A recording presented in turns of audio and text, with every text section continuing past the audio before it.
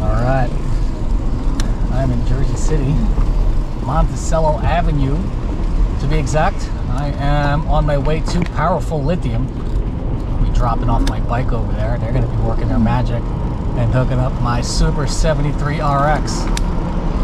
Putting in a 5,000 watt motor, 72 volt, 51 amp hour battery, and some other goodies. So I am pretty psyched about that. Alright, I'll talk to you later.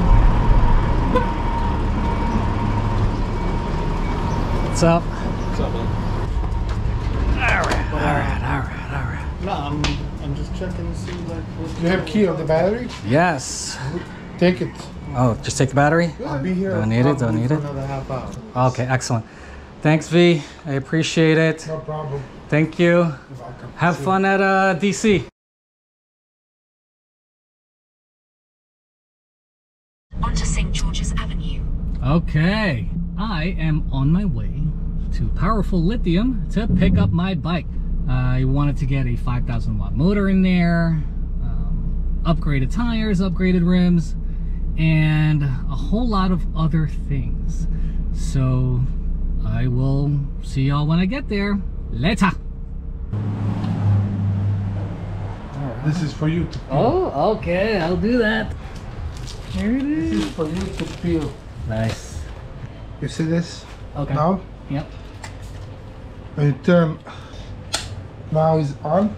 Okay. The tail light is on. Okay. That's 12 watt system. And your horn works. Nice. And your front light. Excellent. Okay. When you park, you want to turn off, you just press this button. You see this button? Yes. Press that. Okay. Done.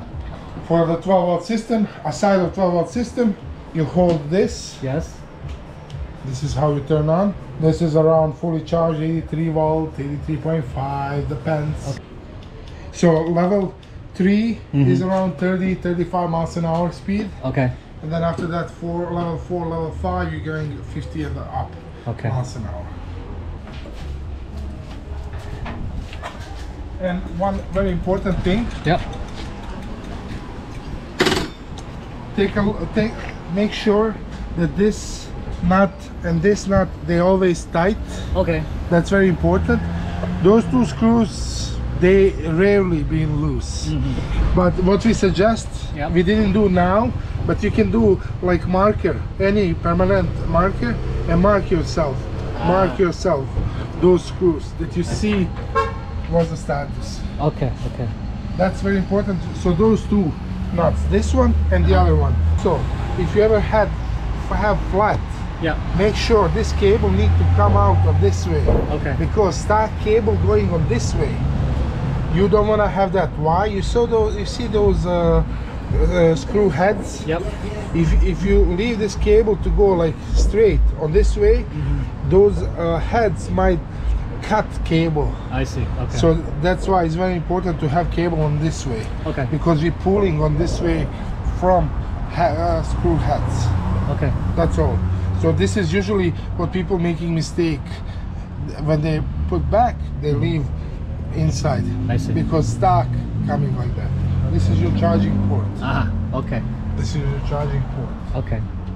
So like that you can push inside. You have a little bit of room, but we don't want to push all the way in because we don't want you to open this box. Right. Right. You know. Right. You can do something like this, Okay. but make sure that you're not push inside all the way. Okay. Your controller is inside, so it's not here. Right. It's very clean look for that. Uh-huh. So whenever we have a metal enclosure, we install controller inside of the metal. And then just to power up is hold this and it'll turn on, and then to power down just hold it again. Hold it. Now you're gonna turn off. I see. Our display didn't came, so we use this ambient power display. Okay. But sometimes, like if you come with us to ride, I will have laptop, and I will be able to change this. Okay. All Let right. me tight that. Okay, sure. This is it.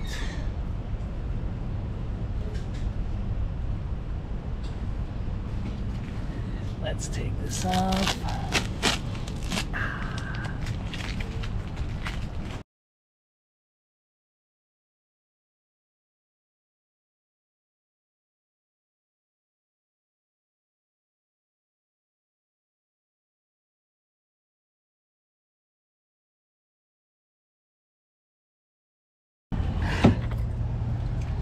There's a tarp here, but I'm not gonna leave it out in the rain.